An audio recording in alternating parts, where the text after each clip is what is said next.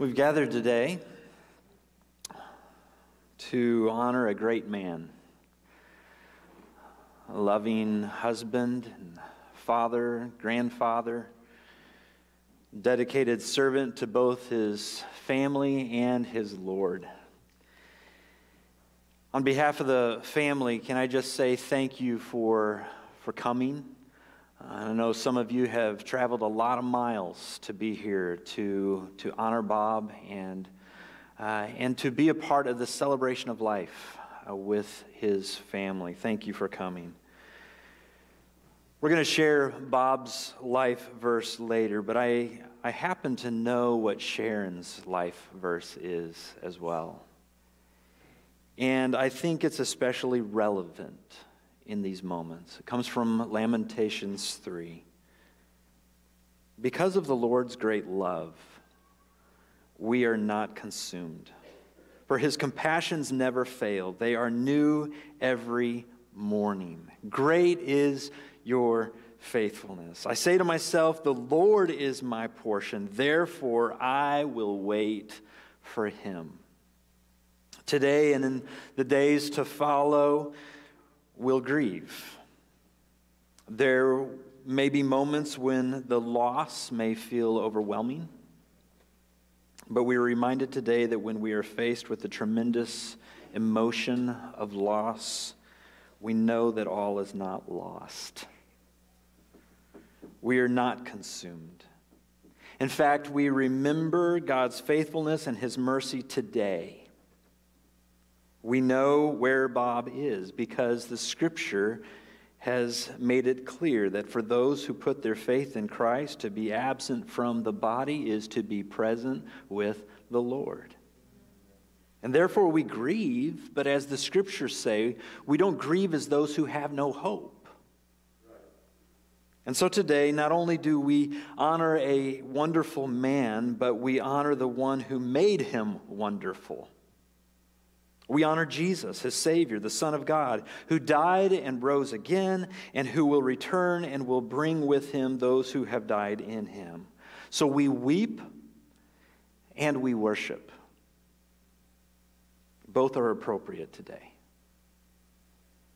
And as important as music was to Bob, it seems appropriate that we celebrate Bob and worship his Lord and ours with singing today. So let's invite God to be present, and let's worship him today. Lord Jesus, we have come into your presence today, recognizing that we are in need of you to be present with us today. We're thankful, Lord, for the life that has been lived ahead of us, in front of us. And Lord, we today want to honor Bob, your servant, your child, and we want to honor you, Jesus, for the life that you have given to us as someone to not only observe, but somebody to teach us, someone whose life has reflected the image of Christ. So, Lord, I pray that today we would have ears to hear what your Spirit would say to us today. In Jesus' name we pray. Amen.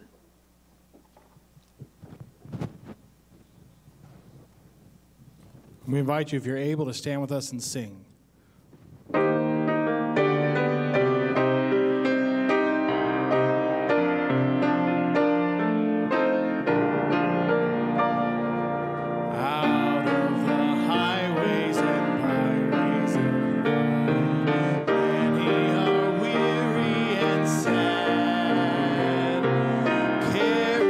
Jesus shine.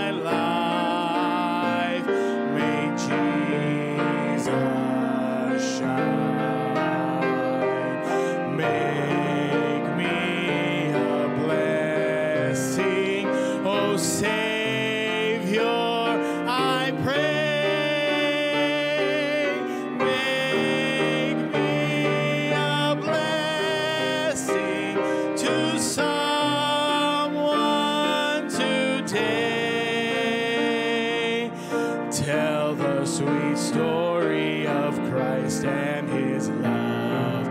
Tell of his power to forgive. Others will trust him if only you prove true every moment you live. Make me a blessing. Make me a blessing out of my life. May Jesus shine. Make me a blessing, oh Savior, I pray. Make me a blessing to someone today. Give as 'twas given to you in your need. Love as the Master loved you. Be to the helpless a helper indeed. Unto your mission be true. Make me a blessing.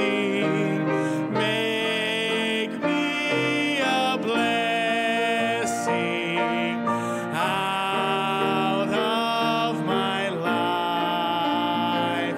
May Jesus shine. Make me a blessing, oh Savior, I pray. Make me a blessing to someone today.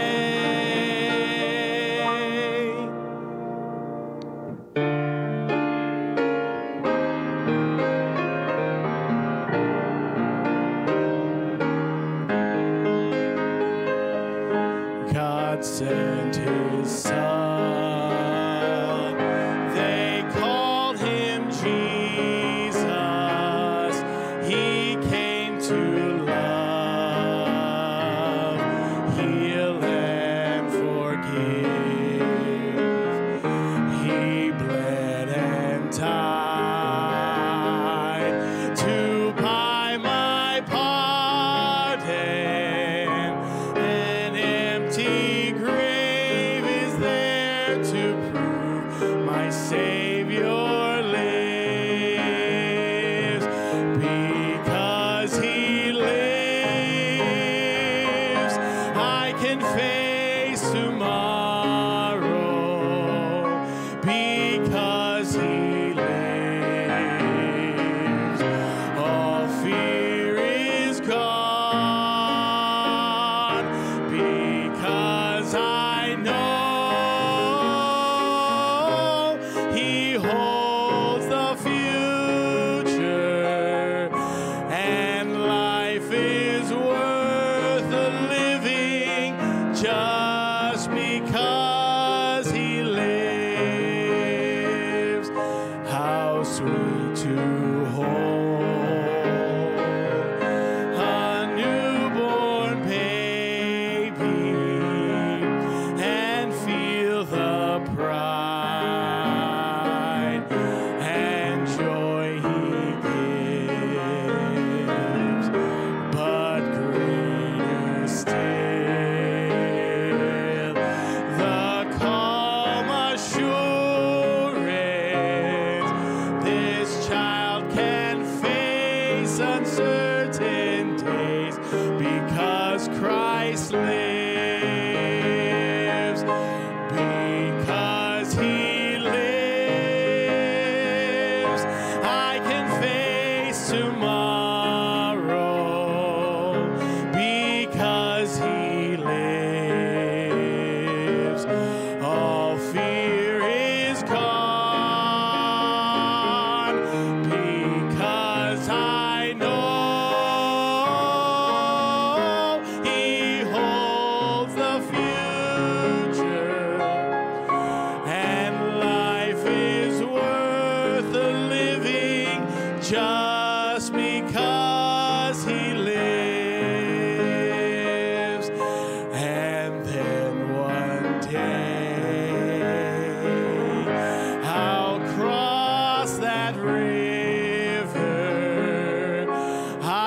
fight life's fight, no war with pain. And then as death gives way to victory, I'll see the lights of glory, and I'll know He lives, because He lives. I can face tomorrow, because He lives. All fear is gone, because I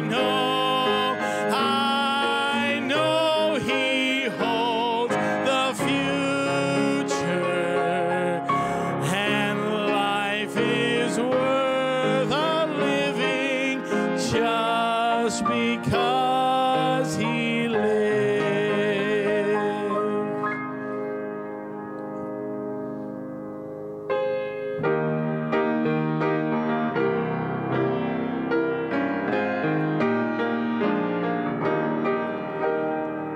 He giveth more grace when the burdens grow greater.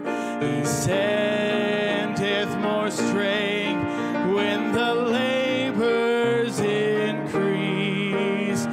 To added affliction He addeth His mercy, to multiply trials His multiplied peace. His love has no limit, His grace has no measure, His power has no boundary known unto man. For out of His infinite riches in Jesus, He giveth and giveth and giveth again. When we have exhausted our stores of endurance, when our strength has failed ere the day is half done, when we reach the end of our hoarded resources, our Father's full giving is only begun. His love has no limit, His grace has no measure, His power has no boundary known unto man. For out of His infinite riches in Jesus, He giveth and giveth and giveth again. Thank you. You may be seated.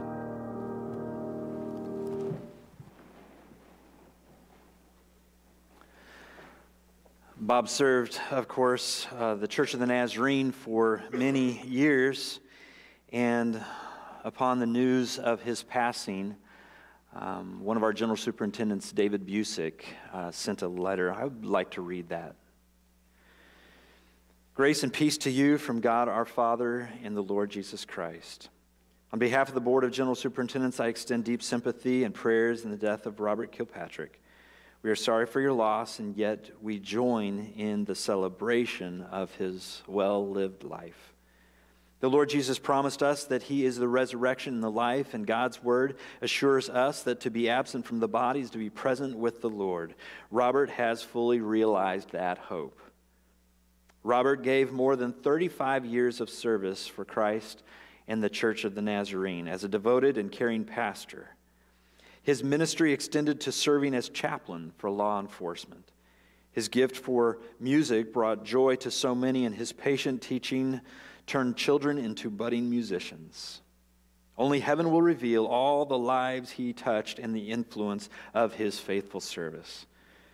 Sharon, Lance, Ryan, extended family and friends, we rejoice with you in the legacy of faith, hope, and love that your husband, dad, pastor, and friend leaves behind. I pray the Lord's comfort and sustaining grace will be yours as you remember the promise of the resurrection and the reality that you will someday join him again in the new creation. Grace and peace, David A. Busick. Certain that we could all give some sort of tribute this morning. We are going to hear from the family and some others through the family in notes of tribute. But Lance?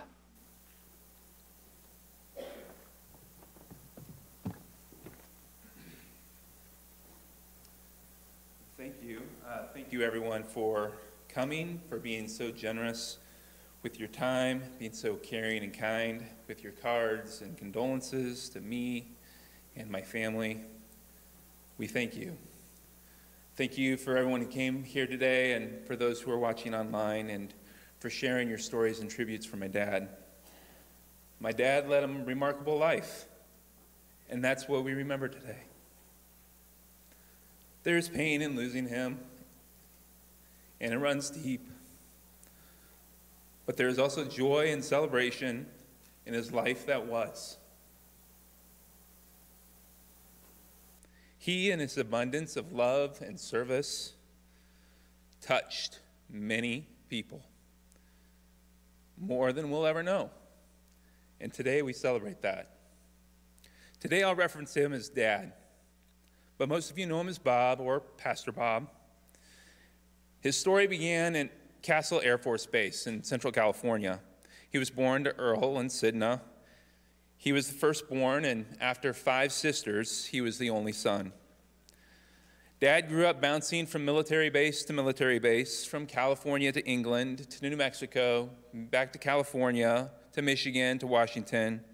My dad bragged all the time about moving around. I can hear him saying, "I was in 13 schools in 12 years." To him, it wasn't considered a disadvantage, but more of an adventure. It was while he was living in Traverse City, Michigan, that my dad took to shoe shining to make some money. He was in the 4th grade, and as the story goes, he shined enough shoes to earn his way to Indian Lake Nazarene Campground. It was there at the stone altar that my dad gave his life to Jesus Christ. Another story that my dad liked to tell was when he turned 12 years old. While his dad was serving with the Air Force in Vietnam, my dad's uncles and cousins took him on a snowy backpacking/hunting trip on the outskirts of Yosemite in California. The guys rode horses, and my dad got to ride a pony. And there's lots of details to the story, right? There was a lot of snow, and there were donkeys, and it was a great adventure that he loved to remember and to tell. With all the moving around early in his life, there were 3 things that remained constant: church, church camp, and his trumpet. After Dad graduated from high school, he decided to go to Olivet, which he said was just really a long continuation of summer camp. He loved music, and he loved the band room, so studying music education was the obvious choice. And it was at Olivet on a fateful Wednesday in Wisner Auditorium during Prof. Collins' fine arts class that my dad, who was running a little bit late, was looking for a seat in a full auditorium. Wouldn't you know, the only seat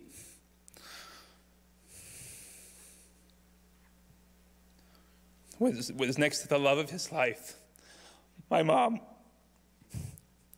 Sharon. Thus began 50 years of memories, 47 of those years as a married couple.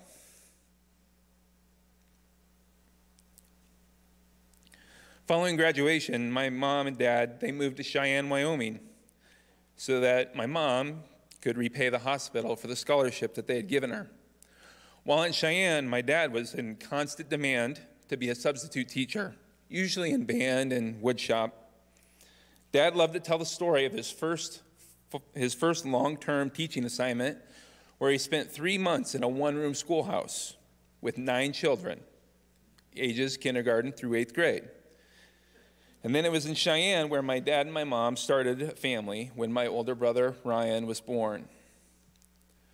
My dad's dad, Grandpa Earl, had returned from Vietnam with a call to the ministry. He was now a pastor in Oregon and needed someone to lead the music. So naturally, my dad moved his young family to Hood River, Oregon to help out. It was there that the Lord provided my dad with a full-time music teacher position, a position that my dad adored. He was responsible for all the children, kindergarten through high school, beginning band through advanced band. A memory that both my mom and dad share was when they produced and directed the musical The Wizard of Oz. According to my dad, 3rd graders make perfect munchkins, and the high schoolers, they carried the lead parts. While in Hood River, I entered into the picture. My mom and dad bought their first home, and we moved across the river to Carson, Washington. But this is where the plot takes a turn. Right when you think that this young family would start to dig deep roots, my dad goes backpacking into the Wallow Mountains, and while on the mountaintop, he settled with the Lord his call to pastoral ministry. But God didn't just call my dad into ministry. When my dad returned from the mountains to tell my mom about his call to the ministry, she already knew. God had been preparing her as well. So pack the truck again. We're moving to Colorado so my dad could attend Nazarene Bible College.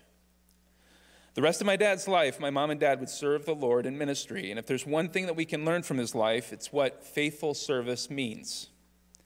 Faithfully serving the Lord for my dad meant leaving his kids in teaching music to prepare to be a pastor. Second, it meant answering the call to Little Falls, Minnesota, to lead a small Nazarene church where the Swedes sat on one side of the aisle and the Norwegians on the other side.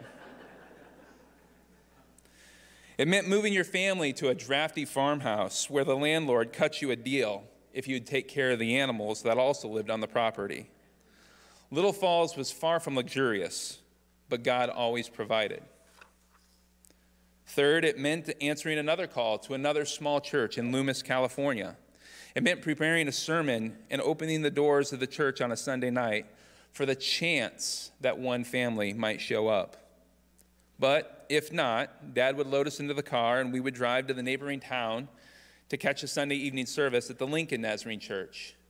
And occasionally, we would go over to Scott and Wendy's after church and watch MASH reruns. In order to make the ends meet in Loomis, my dad needed to be bivocational. So my dad took a position as a law enforcement chaplain at Placer County Sheriff's Department. This was not only extra income, but it gave my dad an outlet to faithfully serve. Being a police chaplain for the county was difficult work between Sundays. My dad was called to be a light and to share the love of Jesus to victims, to suffering families, and also to the police officers. It was from those experiences that my dad wrote a training manual for the law enforcement chaplains that would end up being used throughout the international chaplaincy for police chaplains. After 8 years in Loomis, God needed my dad to move again and his family to San Jose to pastor Cambrian Park Church of the Nazarene, a church where my dad would serve as lead pastor. And almost every day for 20 plus years, my dad would make his way down to the church preschool, where every child in that preschool knew and would yell out, "Pastor Bob!" God had given him his kids back. And my dad would sit on the floor with the kids. He would console the crying child. Or one of his favorite pastimes was to circle the children up and read a picture book from his collection of picture books. My dad, he touched many people. From those kids in that one-room schoolhouse, to the 3rd grade munchkins, to the scarecrow, to the Tin Man, to the Swedes and the Norwegians, to those children that he read books to, to those that he baptized in a pool or in a river, or even those who were happily baptized in a horse trough. To those people that he led to the Lord, to the kids he drove to camp, to those who would just wander into the church looking for a pastor, to those who spoke Spanish, or those who spoke Haitian, or those who spoke Korean, or to those like Daniel or Joey who received their call to the ministry under him. He certainly touched me, my brother, my mom. He touched his grandkids, Owen, Callie, Robert, Lene, and Ryan. God called my dad to serve, and he served faithfully. Paul put it this way in Philippians 2, 3 through 5. He wrote, "Don't be selfish. Don't try to impress others. Be humble, thinking of others better than yourself. Don't look out for your own interests, but take on the interest of others. You must have the same attitude that Christ Jesus had." My dad touched many people, more than we'll ever know. And today, we celebrate that. Thank you.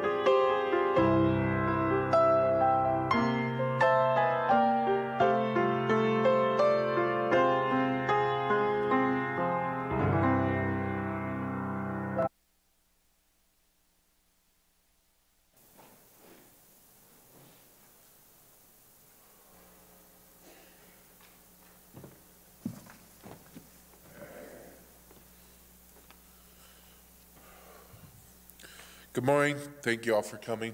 For those who don't know, I was Bob's oldest son, Ryan. Over the past couple of weeks since my dad's passing, we have all appreciated the stories, memories, and tributes that have been shared of my dad. We would have loved to share them all, but for your sake, we've only selected a few, each one from a special person representing a different time in his life. From Chris Ryan, from when Dad was a teen, she wrote, I met Bob at Indian Lake Nazarene Camp in Michigan as a young teen. We shared many camps together. Then he started dating my Olivet roommate, Sharon Hildy. She kept dating him even though I told her all about him and his pranks at Indian Lake. We held a deputation service for them in San Jose. Always a blessing to be with them and the boys. Wish we could be there with you during this time. Our thoughts and prayers are with you. From Mike Quimby, as Dad began his journey into the pastoral ministry, he wrote, it was my first day at Bible college in Colorado Springs. Being new to Colorado and even newer to Bible college, I hadn't had a chance to meet anyone yet in the classes personally. One day I was busy looking at the assignments when someone tall in stature came up beside me and said, hey, you are from Canyon City, aren't you? He said, my name is Bob Kilpatrick, and I heard someone else would be coming to the college from Canyon City. I live there and drive up here every day. I wondered if you'd like to share rides with me. That was the beginning of a great and meaningful friendship. Immediately, I recognized Bob was one of the kindest men I had ever met and seemed like he knew no strangers. During our long daily commute through the winding mountains, we began to share our visions for the ministry. After a few months of riding back and forth, we also discussed possible ways that we could bring in some extra money for our families. We both had small children at the time. Many times, Bob's two small blonde-headed boys would stand in the seat in the pickup between Bob and me as we made the commute. At times, we would ride together around town on Saturdays looking for possible help wanted signs for someone needing extra help. We drove past this beautiful factory outside of Canyon City every day and would comment to each other how they needed someone to give that place some landscaping help. Bob said, I've got an extra mower. Let's just stop and see if they would be interested in us taking care of the yards around the factory. It was full of cacti and briars, and the ground underneath was hidden entirely. Bob went to the door, introduced himself to the owner. The owner was impressed that we would want to take the job on. He took us up on our offer to clean it up. We would come home after school, put on our landscaping clothes and gloves, make our way back to the factory with blisters on our hands from the thistles and cacti. They developed quickly. And it didn't take long for us to convince the power that we were hard workers. We soon had that yard giving the factory excellent curb appeal from the highway. The owner was so pleased, he asked us to consider taking on his home yard also. It was a great blessing as we lived on very little during college. Through the years, Bob and my friendship continued to grow stronger as we shared over the phone both our victories and challenges in our churches. He has always been a spiritual giant in my eyes. He left Bible college before me and began pastoring, but our friendship continued through the years. I counted him as one of my closest friends in the ministry, and when they moved here, I was looking forward to some great fellowship in our retirement. He will be sorely missed. From Annette Tennant, a member from Dad's most recent church, Cambrian Park, she wrote, Pastor Bob, I have so many great memories. A few of my favorites were when Sharon and I got you lost, sort of, on our way to district assembly, and somehow, only God, helped us find our way after all. Or while attending one of my first district assemblies, and we were taking communion, and my little cup sort of exploded all over us. We were definitely covered in the blood of Jesus. All kidding aside, you taught me so much about my faith in Jesus too, and how to be a good parent. You've prayed with me upstairs in your office so many times. You helped me pray Rob home from the Army. I will never forget you, Pastor Bob. My life is truly blessed having you in it. Until we meet again, PB. Love you. From the Riggs family, who also attended the Cambrian Park Church, Candace wrote, Pastor Bob dedicated our 3 beautiful children to the Lord. When he picked up our middle son, Jacob, he said, oh my, you're a tank. Made everyone laugh, as our sweet Jacob is a very sturdy little guy. Pastor Bob was such a man of God and always had a wonderful heart and open arms at the church. Was always there to listen and guide you. He never judged anyone. He was truly a shining light. I can only imagine how beautiful a moment was when he met our Lord and Savior Jesus Christ. May you dance forever in heaven, watching over your loved ones and your church family. We love and miss you dearly, Pastor Bob. From Larry and Mary Holder, who met Bob after he retired and started to attend this church in Manteno, they wrote, "We sat behind Bob and Sharon in church every Sunday. We came to love and appreciate them both. It was a running joke that Larry would snap Bob's suspenders every Sunday. Bob got to accompany me twice for preludes on his trumpet and seemed to enjoy it so much in spite of his COPD. We will miss him and his vivacious personality, but know he is rejoicing with the Lord he loves so much."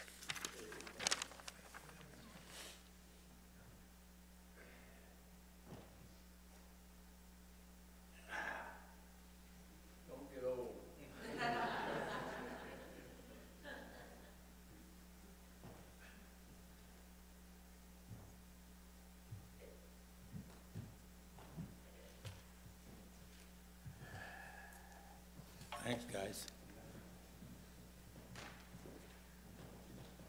When you get my age, folks, you can choose where you want to speak. I did. You know, it says I'm going to read the 23rd Psalms. You're going to have to fill the gaps if I get this thing open. You know, David wrote the 23rd Psalm for those that were living in that day. We've heard a lot about Bob's walk here on earth, haven't we? He really had quite a life.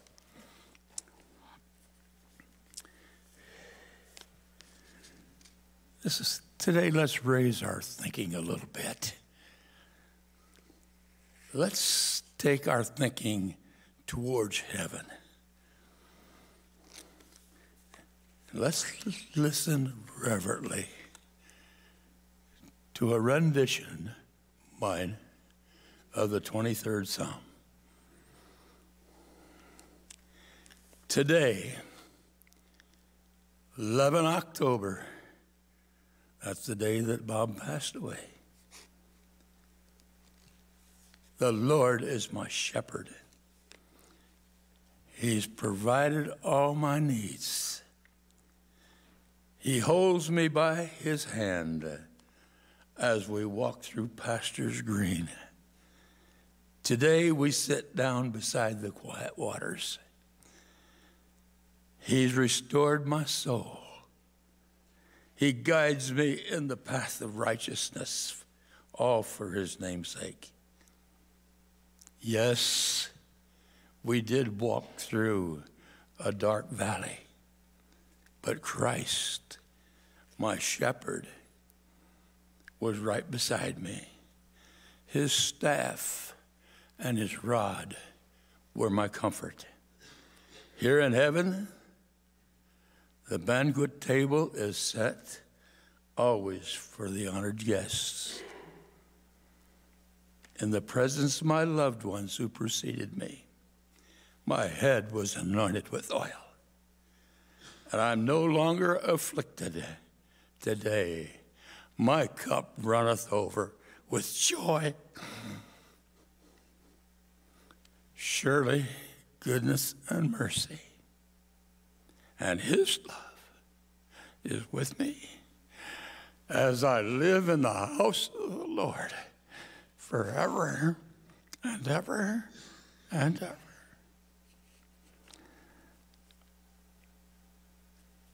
I would like to leave a scripture with my family. I hope you have a favorite, but this is mine.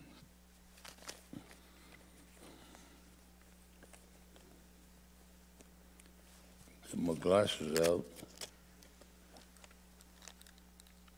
It's Isaiah 41:10. He says, I could quote it, but I want to make sure and get it right. Fear thou not, for I am with thee. Be not dismayed, For I am thy God. How can we go wrong when we got that behind us? We got him with us. I will strengthen thee. Yes, I will help thee. I will uphold you with my right hand of my righteousness. What a promise. I hope you can dig that out and memorize it, family. Fear thou not. God is with you. Amen. I'd sing a song this afternoon, but you don't want to hear it. It would be, what a day that will be when my Jesus I shall see. And I look upon his face, the one who saves me by his grace, when he takes me by the hand and leads me through that promised land. What a day, glorious day that will be. And I want you to know something on the side that has nothing to do with this service. I've appreciated his ministry. He's been talking about heaven. Amen.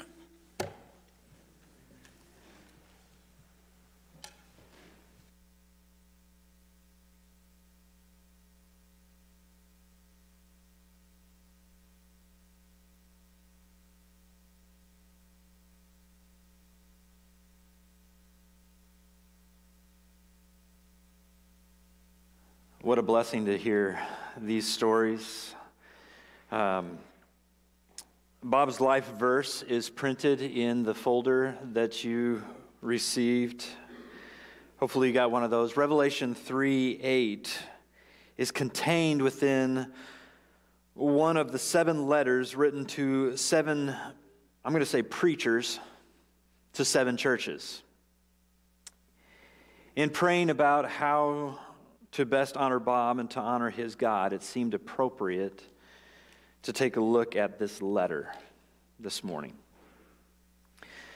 To the angel, or to the messenger, that's the word there, the messenger of the church would be the preacher. To the preacher of the church in Philadelphia, write, these are the words of him who is holy and true, who holds the key of David.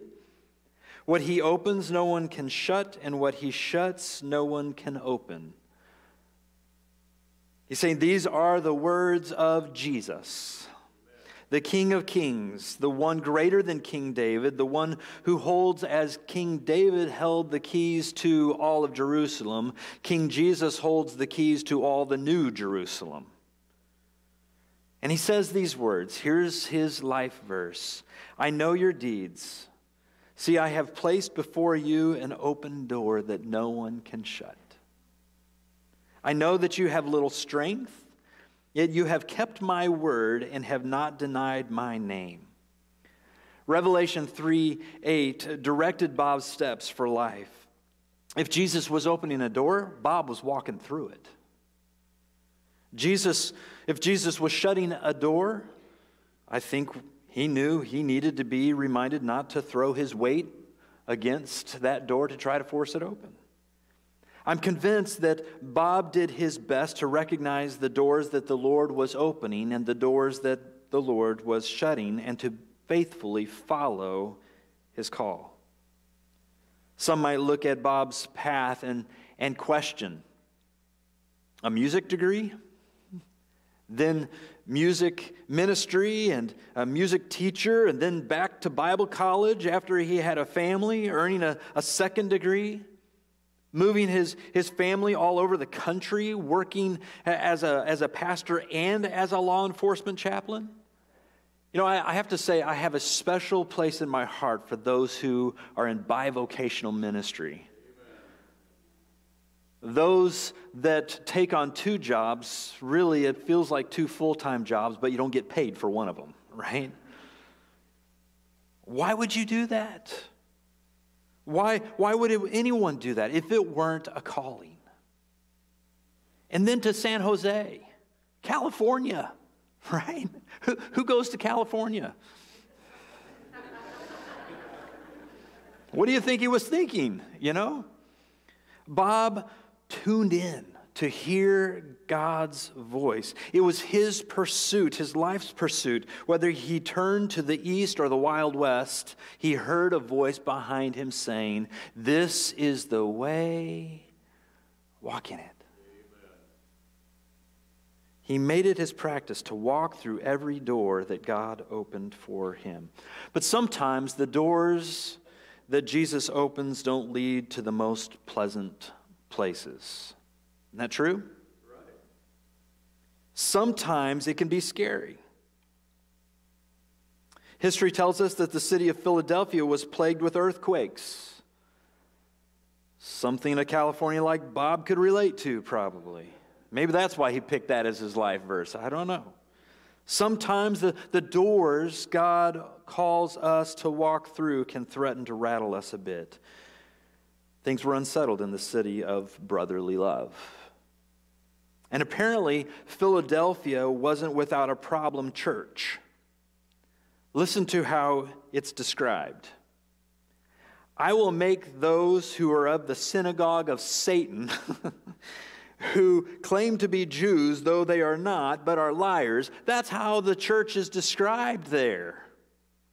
Wouldn't you love to be the pastor of that appointment? It sounds like a tough placement to me. I hope Bob never had a problem church like that or problem people in a church like that, but most pastors have. Says one who was a pastor. It might not have been the perfect church, but the message to the messenger of that church at Philadelphia was, be faithful. Be faithful. And God will deal with them, is the rest of it. It goes on, "I will make them come and fall down at your feet and acknowledge that I have loved you." Isn't that wonderful? I mean, doesn't that just feel good? "Since you have kept my command to endure patiently, I will also keep you from the hour of trial that is going to come on the whole world to test the inhabitants of the earth." Those troublemakers will one day fall at the pastor's feet in apology. One day. But see, the point of this is it's not today. One day but it's not today. Today is not that day. Today it's hard. Today the message to the messenger is simply, hold on. I am coming soon, Jesus says. Hold on to what you have so that no one can take your crown. Sometimes that work that he has given to us to do is not received well by others. But Bob was a faithful servant of Christ. Aren't you thankful? He didn't let the trouble of life or the troublemakers in life trip him up, slow him down. But he could say with Paul, I believe he could say with Paul, "I have fought the good fight. I have finished the race. I have kept the faith. Now there is in store for me the crown of righteousness, which the Lord, the righteous judge, will award to me on that day."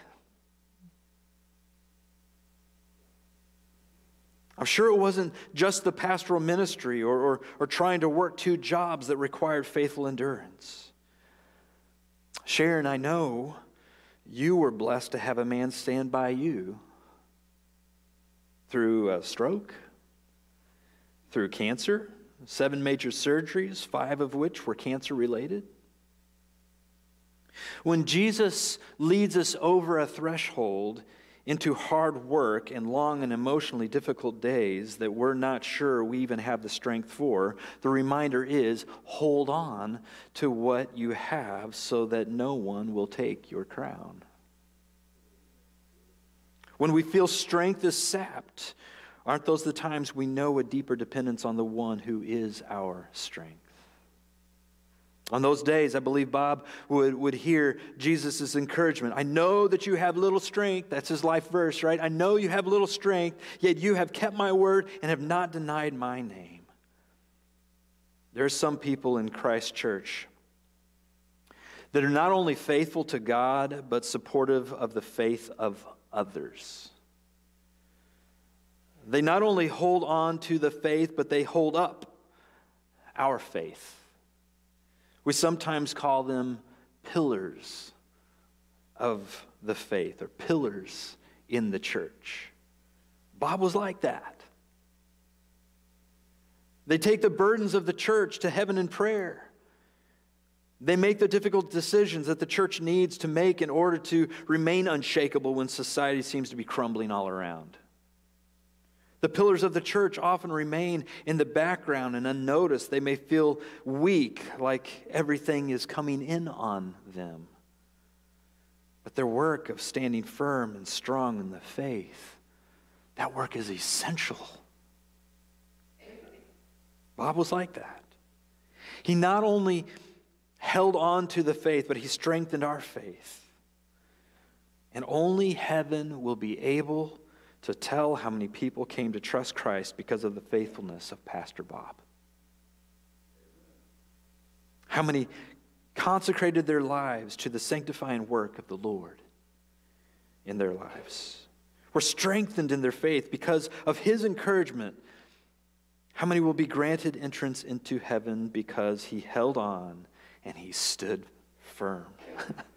And to the pillars in the church, the message continues. It says this: the one who is victorious, I will make a pillar in the temple of my God. Never again will they leave it.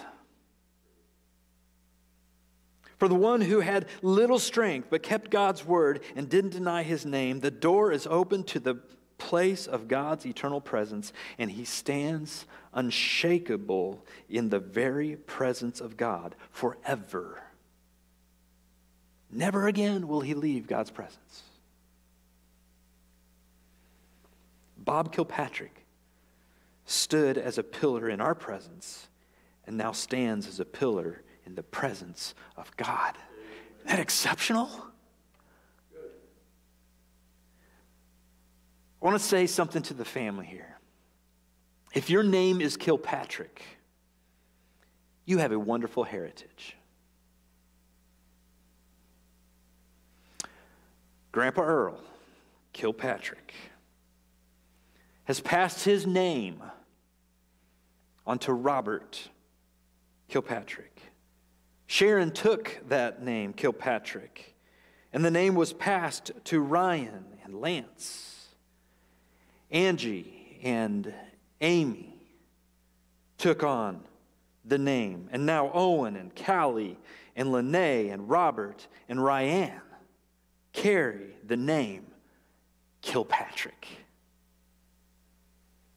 You are a Kilpatrick. And it's more than a really cool Irish name or Scottish name. I don't know what it is. A little bit of both. It's a connection. It's a connection to those who have carried the name that is above every other name. Do you hear that? The Kilpatricks.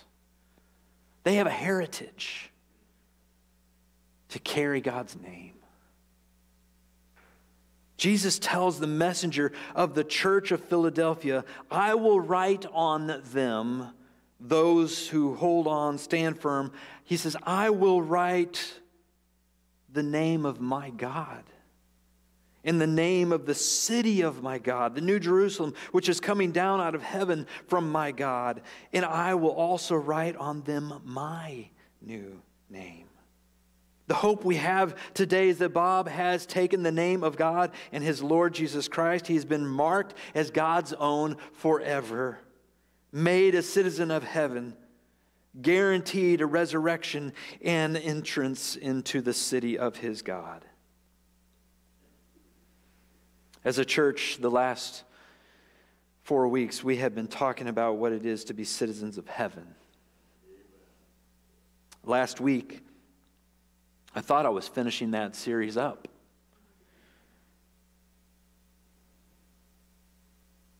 We talked about how the New Jerusalem comes out of heaven, set up, prepared for those who have taken the name of Christ, who have washed their robes in baptism and the cleansing of his Holy Spirit, who walk in relationship with the one who died for our sins, was buried in our death, was raised to life, that we might live with him and like him. We have a sure and certain hope of resurrection. So this series was already in the works when Bob passed away. And I questioned if I should just put the series on the back burner for later. But I chose not to. And as God would have it, we started the series the Sunday after Bob passed away. And then the memorial service was set a month out. And for 4 weeks, we have considered and celebrated the reality that is Bob's because of Jesus.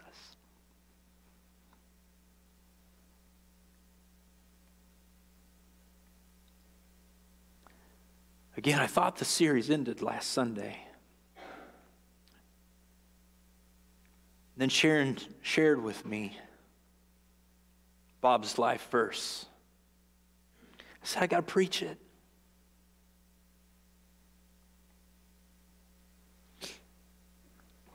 This message to the Church of Philadelphia beautifully reminds us of our hope of the resurrection as citizens of heaven, awaiting this new heavenly city.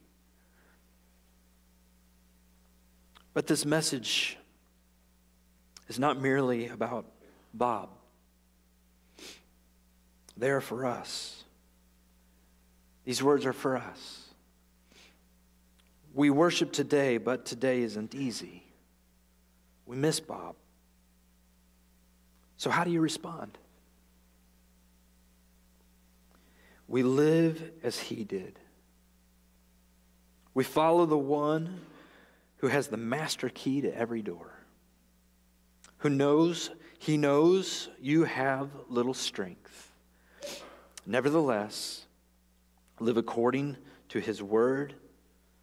Don't deny his name. Endure patiently. Hold on. Stand firm. Take Christ's name. Live as Bob did.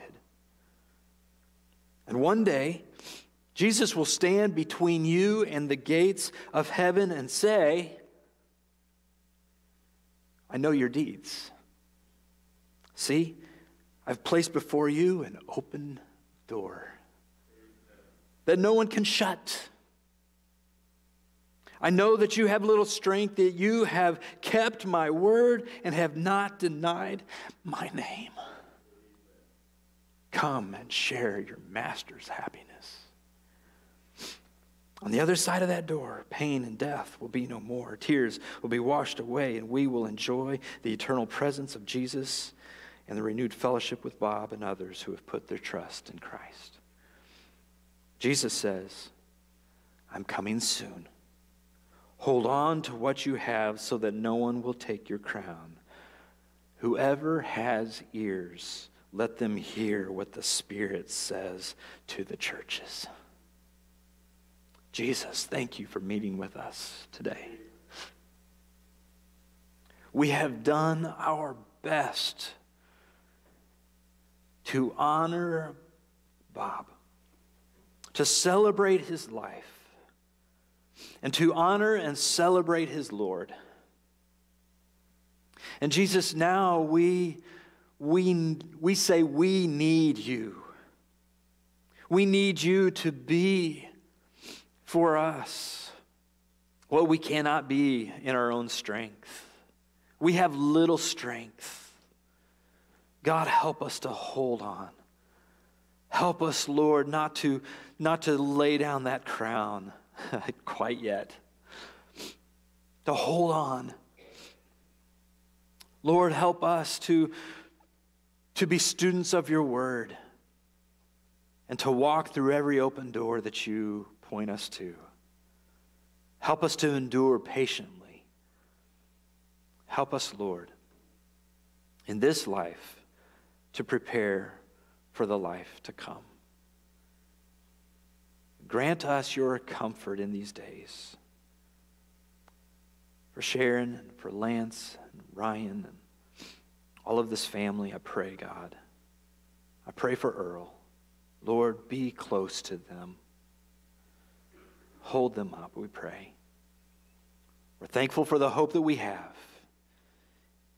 And it's in your name, Jesus, we pray. Amen.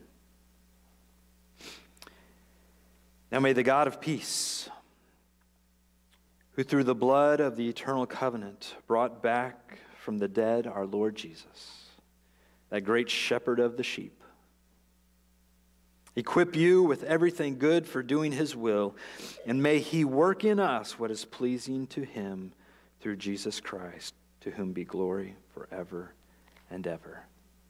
Amen.